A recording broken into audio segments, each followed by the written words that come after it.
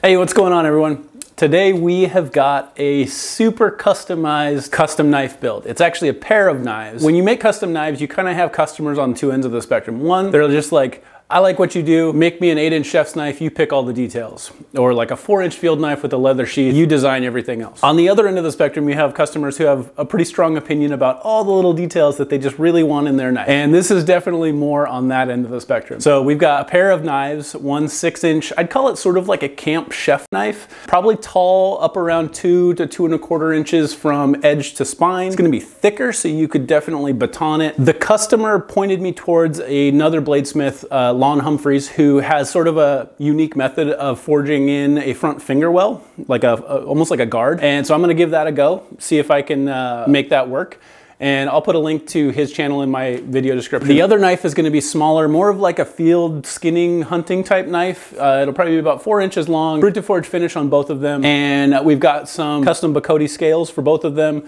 We've got 4 different styles of mosaic pins that are gonna get 2 and 2 on these two knives. We're gonna make a double leather sheath for carrying both knives at once, and each knife is gonna get its own kydex sheath too. So this is gonna be an elaborate build, but I think it's gonna be a lot of fun. I actually love doing things like this because getting feedback from customers really pushes you to go outside your comfort zone, and I think it ultimately makes you a better knife maker. So I'm looking forward to these challenges.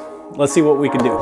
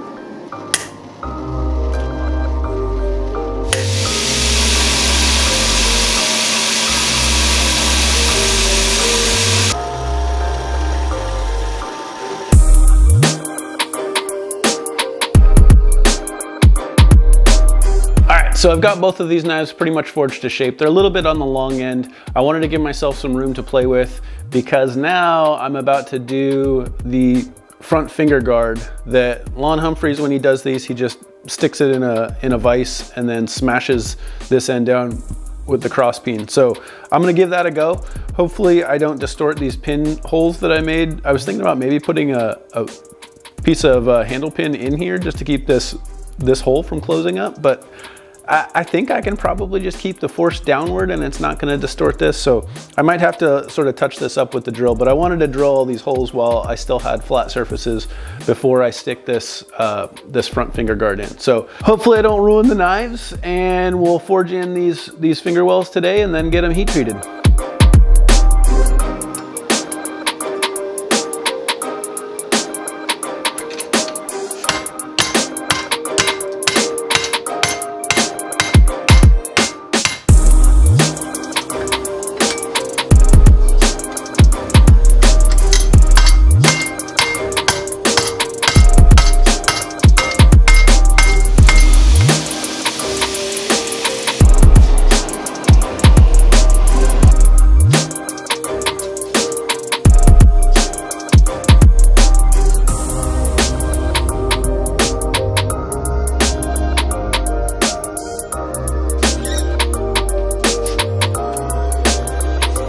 All right, so I'm just about at temp. I just want to make sure that the temperature stabilizes all right before I put them in. I'm going to let both of these knives soak at about 1525 in the forge. So I'll turn it off and on just to maintain that temperature between 1500 and 1525 degrees.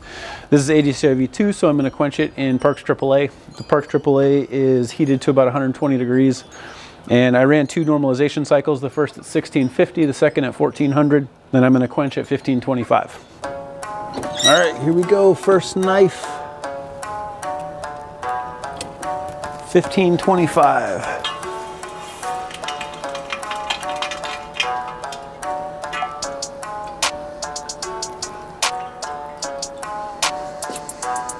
All right, both of these knives survived the quench. They both turned out perfectly straight, and they've got good hardness. I'm gonna get them into the temper oven for 2 2-hour cycles at 425 degrees Fahrenheit.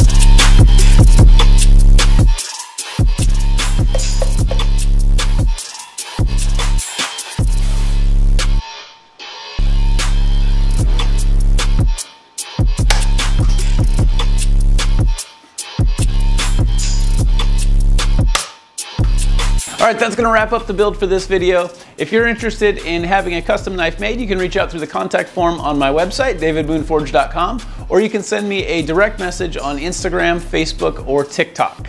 In my next video, I'm gonna be making a monster 10-inch chef's knife, so hopefully you come check that one out. Thanks for watching.